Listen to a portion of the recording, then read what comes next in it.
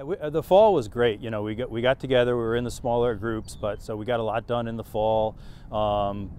Since we've been back for the spring, able to get on a full field and have the whole team at practice together, really makes a difference. Getting everybody into good shape, good positions, things like that. So I think everybody's really incorporated well and feeling comfortable. Yeah, so it's definitely been hard with not being able to get together because we're a very family-oriented team, but we've been utilizing virtual stuff. We've been doing Zoom calls.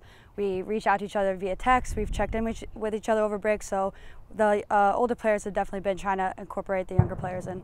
It may take us a minute to get back into it, but we've been practicing, we've been scrimmaging, we're ready to go, and we've been keeping the pace high here against each other every day, so we're hoping to get right into it and compete well.